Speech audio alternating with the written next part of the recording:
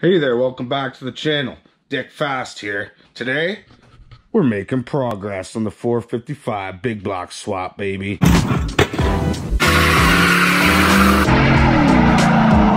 455 big block right there. Blue glove right there on it. Frick. Partially naked. And I was just working on mocking everything up onto our 455. So yeah, obviously I started digging into the old 307 here, grabbing the goodies we need off her. So just got the raw geoder draining right there in place. Minimal mess. I was able to get this big toad under there. And then I got that little bucket to catch the other jets. Fill up, yeah, get the hell out of there. So yeah, minimal mess with that coolant draining there. Well, there's me walking away with the juice pump. Then I grabbed the old steering assistant out of it. Then I had to take the fridge maker out because I'm trying to refrigerate my goodies. Before I pulled anything out, I just labeled all these wires, blue tape, labeled up the hoses, everything like that. That way there's no confusion. Put her back together nice and quick, fast. So yeah, the front of her here is she's stripped down to her bare minimums. Undergarments exposed clearly here. Now that we've got our accessory drive mocked up here, we knew we were going to have to make a few just teensy modificators to it. So let me walk you through what we need here. The AC bracket is just 1 inch shy there because of the 1 inch deck height difference on the 455. So we're going to need to build out some brackets here to get that all situated. And then around top, the stud for the head bolt is on the wrong side here. So we're going to need to swap out this one head bolt, as well as modificate this bracket so that we can get our valve cover on and off without a bunch of hassle every damn time. And then for our alternator and our power steering, it's actually really simple. They just hook up. They require 1.5 inch spacer between here. And believe me, I talked to guys online. I got a different answer at every guy. Needs a 1 inch spacer. Needs a 1.25 inch spacer. Listen, lads, that's 1.5 inch spacer, okay? So I was just using some scraps around to mock up these tabs I'm going to make, and then I'll cut those out of some steel, probably out of these old 455 brackets because it's made out of the same metal. Yeah, we got our Edelbrock valve covers out of the box sitting on there to see how they look. She's coming along. So I'm going to get these parts mocked up. I'm going to tear this all back apart, beautify it so it's beautiful and pretty just like me. And then put this all back together and she's going to be ready to slam in. If you're new to the channel, you're just tuning into the build, thanks for watching. Give us a like, comment if you friggin' want to correct me on something, and subscribe to the channel for more. We're going to keep these videos coming. Made these front brackets here to extend that. And I made a little side bracket over here to bring this around the valve cover. I had to switch this head bolt with the one on the other side to get that stud. And then there's a small spacer there that I took from the 307. But now we can get our valve cover on and off as we see fit. And then I'm thinking I was going to run a bracket from here down to share this water snorter here. It used to run this, which went back to a head bolt on the stock manifold, the 307. No longer an option with our air gap RPM. But I've seen this bracket, and I just thought, I almost see the exact bracket that we need in that piece. I mean, look, sits in there beautifully. Almost perfect like. So I'll hack this up and see what we can get. So lordy lordy behold, there was a bracket hiding in that other bracket after all. So we just hacked it out of there and that's where it's going to be. And I don't know whether it was the 5 cans of brake clean I huffed over this project or the Canadian cigarettes I shouldn't have been smoking. But I forgot to tell you I had to switch this here water pump with the long snout unit off the 307. That bad dog right there. I've been got it all cleaned up, ready to go. So yeah, now that I got this all mocked up, I'm just going to pull this all apart. I'll clean everything. I'll paint these brackets I made. I got some fresh hardware to go. And then we will swap that water pump. I'll slam everything back together. But while I'm doing that, I'll have to install the manifold. Just put the gaskets in, bolt her down. You can see I did give that oil tube there a Shih Tzu massage. So we got the clearance we need. We're able to get that manifold brought to the frontwards, to where it needed to be. So that's where it is now. So yeah, coming right along. And you've been following the build, you're probably asking yourself, what the hell is this guy doing playing with his accessory drive before he replaces the bolts and those rocker arms that he friggin' broke last time? Doesn't even have his rocker arms swinging and dinging. Here he is friggin' putting his accessory drive on. Well, yeah, I had to wait for the parts, you know, so now that they're here, I was playing with that while I was waiting for the parts, and now the stuff's back, we're gonna get it slammed on. Alright, big shout out to Supercars Unlimited. These boys have been specializing in nothing but Oldsmobiles since 1988. Coming in clutch. Hooking up the new rocker bolts right there for your boy. Hell yeah. Need your Oldsmobile, your Cutlass, your 442 parts? Hit them up. Supercars Unlimited. These boys got it all right there. Coming in clutch. Just installing these new rocker arm bolts here from the folks over at Supercars Unlimited, but I left this last one out so I can show you a hidden trick. Take your little assembly lube right there, you know, that stuff you're using for everything now, and just put a little dab right there where the back of the head of your new frickin' bolt's gonna ride.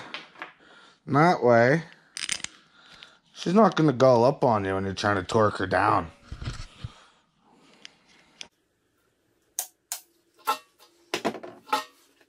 So we got no problem here to go ahead and slam our breather tubes on here for good. The intake manifold. Yeah, I swapped out that water pump for the one off the 307. One of those gaskets out of the kit worked just dandy. No problems there at all.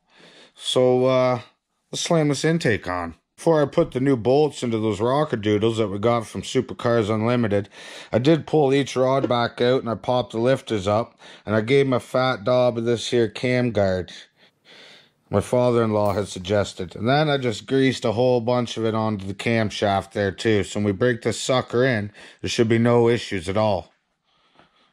I hate issues. My whole life I had run into nothing but issues. So I ain't trying to have more. Alright, we got our Felpro gasket kit here. Part numbers in the description. Now, when you're going to seal this sucker down, you're going to want to use a silicone and get it real nice and tight into these corners. And we're going to do around our water ports. We're also going to do around this crossover breather because we're not going to use that. We just want some extra sealation protectiono. So, if you're going to do this, do it right, okay? Use the right stuff. You know you got the right stuff. And every time somebody asks you to say, how are you going to get that done? You say, don't worry about it. Me, I got the right stuff. Me. Carry on.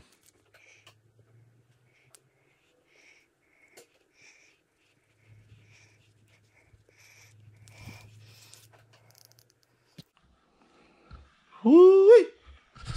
That's how you grease the line.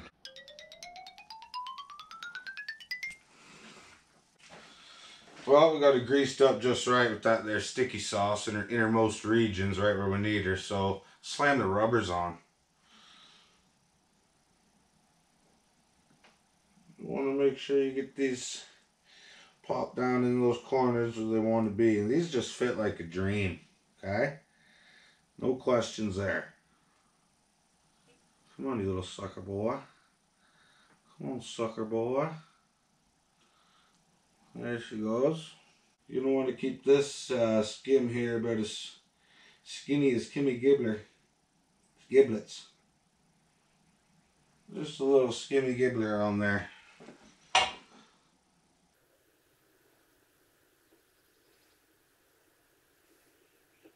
Take this tit off. The titillator's coming off here, folks. We'll just finger blast these.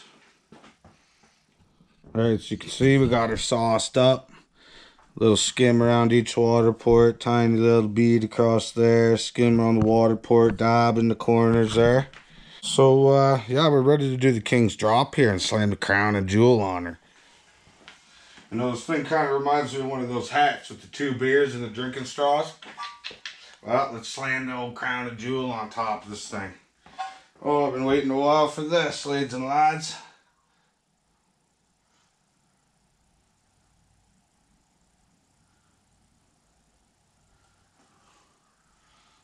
That's what you call the perfect drop right there.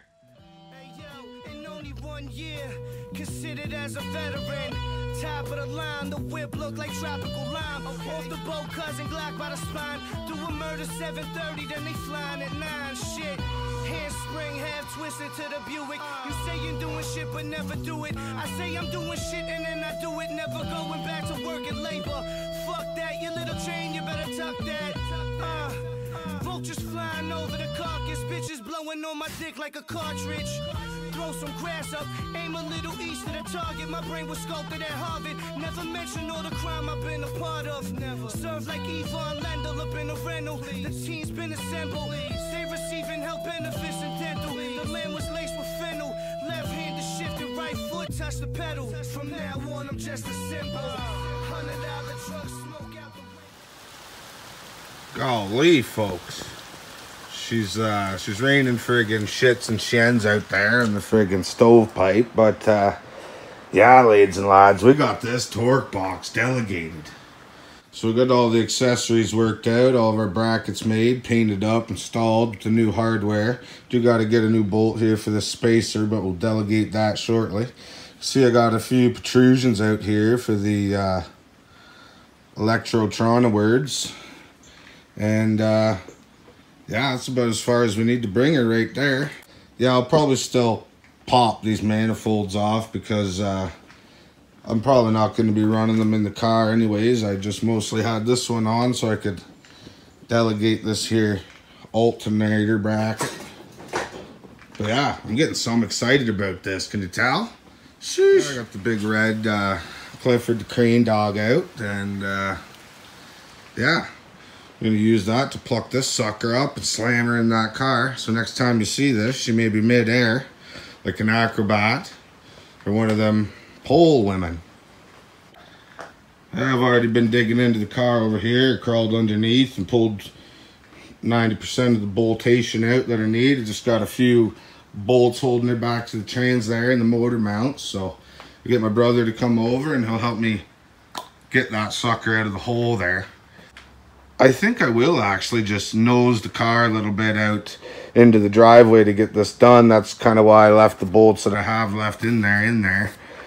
Because might make it a little easier for us. Some more room. The ground here is really unlevel and rough.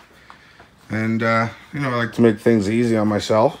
Oh yeah, except that lower pulley doesn't want to come off. So we'll have to pop that sucker off once we yank the engine there. Slam her onto this bad dog, but that's no big deal, is it? Yeah, anyways, thanks for watching. If you got any comments there, you can leave them down in the comments there if that makes any sense to you. If you're a thinking man, you could probably put that together. But yeah, anyway, till next time, cheers, folks.